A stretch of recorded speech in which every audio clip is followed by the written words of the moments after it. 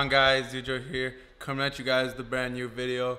In this video today, I got a very exciting one for you guys. I'm going to be installing my brand new On3 67mm ceramic ball bearing turbo. As you guys can see, I got my 61mm journal bearing already off the car, and then here's the 67mm On3. Kind of weird right now, but you can see there's a huge difference. But we're gonna be doing this in the garage today, guys. So we already got the wastegate off because we're changing two of the primary O2 sensors. What we're going to be doing is, instead of modifying the manifold, we're going to keep the manifold the same, and we're actually going to cut off the V-band flange from my 61mm, and we're going to be welding this one onto the 67mm, so that we can just bolt the turbo right off the manifold we already have right now. A little bit of a mess, but we just left the wastegate sitting here and the exhaust just still sitting here because we just changed the O2 sensors last night. We said we'll just leave it like this because we're going to be putting the new turbo on tonight. I'm not only just putting the turbo, guys, on, I am compensating for the bigger turbo. I am installing the port injection from BMP, so I'm also going to be adding a whole lot of more fuel, and we're going to be putting the bigger turbo on, so you know we can crank up the boost, guys. So it's going to be really sick. This video is going to be really interesting, guys.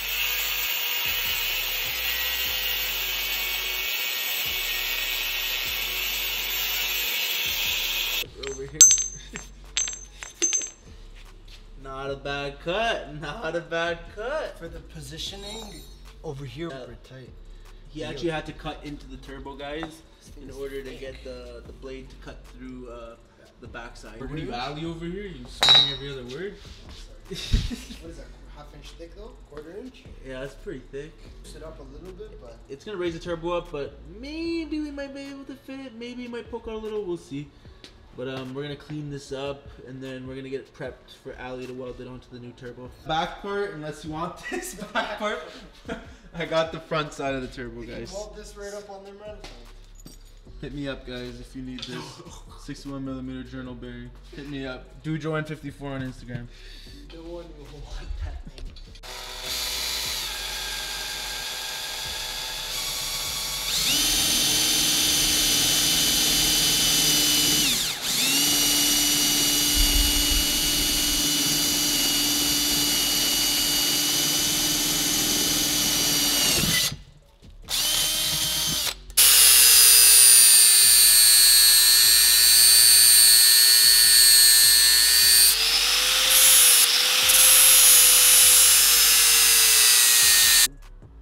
So it's something you do a lot when you're welding pipe together, so you can get full penetration, like you build the layers up. So it's pretty fun.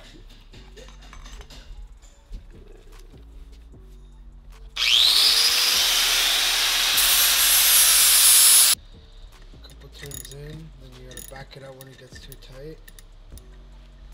Then go back. Slight pressure. When it feels too tight, back it out. What size is this? I think it's a 1/8 MPT or 1/4 MPT, something like that. I don't know. We gotta double check.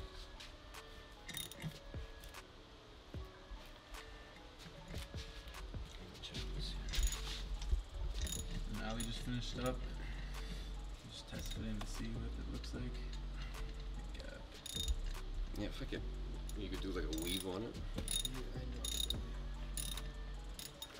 It's not too bad.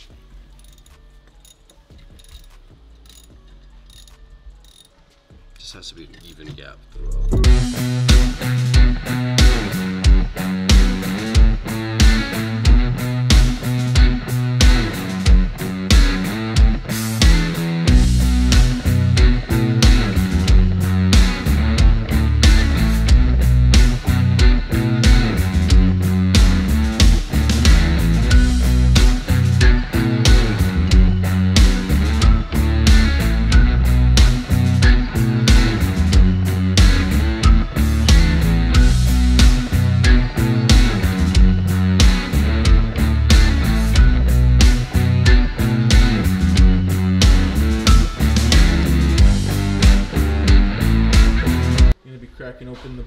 injection kit from BMP, guys. So already got it open here. And in this plastic bag, they give you everything for the wiring. Down here. And then they give you all the instructions as well with it.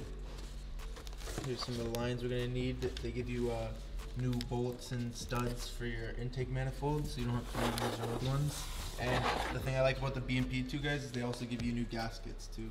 I know some port injection kits, I can't remember the name, they don't include these. Guys, you have to use the bolts they give you because the original ones are too short, actually. Oh yeah, that's why they give you separate bolts, guys, because these are extended for the manifold, about half an inch, guys. 1 inch, sorry. But there it is, the BMP port injection, guys, the rail, the 750 cc injectors. The reason this kit is better than others, guys, is because they use the factory BMW OEM intake manifold gaskets. They're a lot thicker than the other kits. Programming the port injection at the very end, and then inside it we got, comes with the installation guide. Here's a split-second controller, guys. AIC1 additional injector controller, split second. All the wires you need here. It's gonna require some soldering and tap. So guys, first thing we're gonna do, install the T-fitting provided. Precision Raceworks T-fitting. It's gonna go right here between your high pressure fuel pump and the supply from the tank, from the low pressure. It's gonna just clamp on right there. It's gonna be easier if you have the fuel line remover tool. I forgot it at the shop. I should have brought that. Where's my nuts? Guys, you want to see the studs extended? Got that. That's the difference. Let me see it. How much longer there? Wow, those are actually quite a difference. Just question every single little thing he does. Oh, buddy, he'll love you. I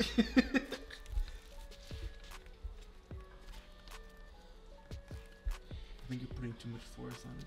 Yo, you need to shut up right now. So now that the port injection rail is installed, we have everything plugged in. Yeah, I think there's 4. Yeah, 4 cables. I know the black one's going to be going to the ground. The red one, I believe, is going to be a switched battery volt source, 12 volts. So we're probably just going to put it to one of the terminals, the main terminals over there. And then I know the green one of them goes to T-Map, I think.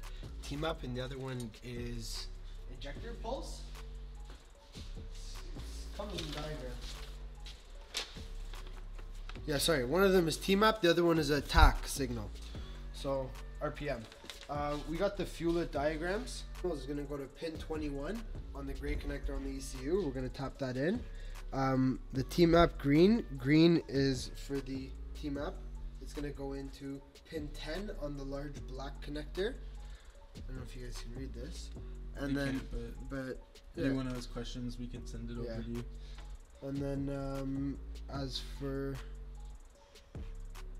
everything else, yeah, you can just put the ground to the chassis and the 12 volt power source to anything that's switched on and off with the key. Our last wire, red, this is gonna be the power source.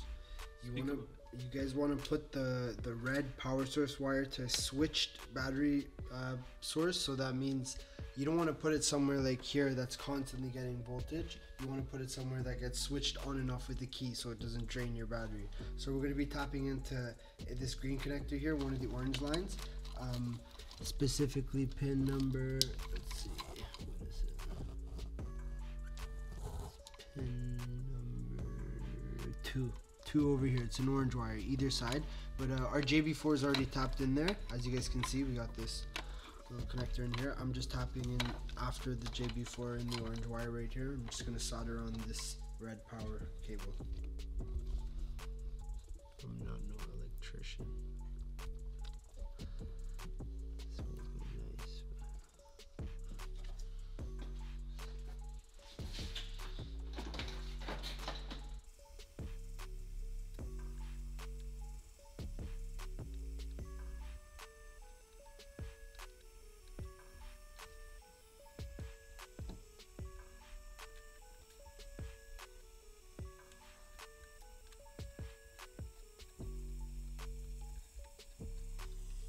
Just getting the new fittings put into the turbo. As you guys can see, once again, there's the flange that Ali welded.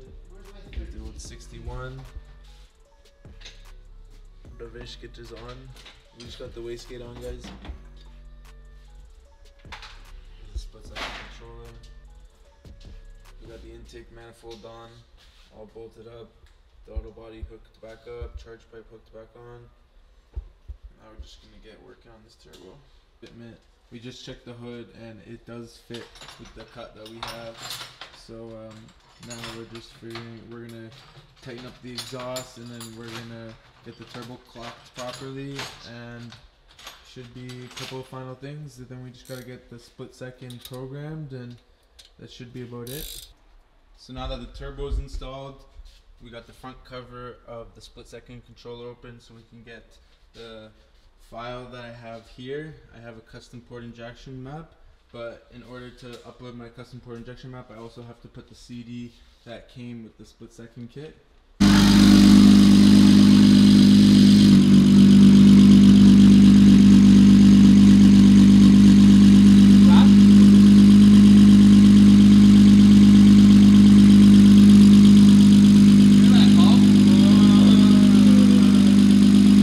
So I missed us tucking the wires, the port injection in, but we did program it with the computer, the laptop, and we primed the turbo up, and now we just started it. I missed the startup, but everything's back on. Port injection's installed, we programmed it. Now we're just getting seeing if the turbo's good, if there's any leaks or anything. Double checking everything before we go for a test go.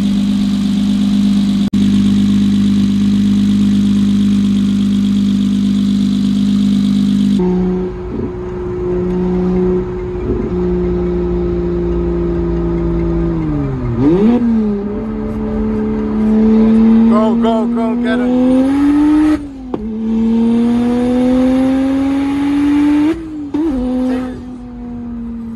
Get that McLaren.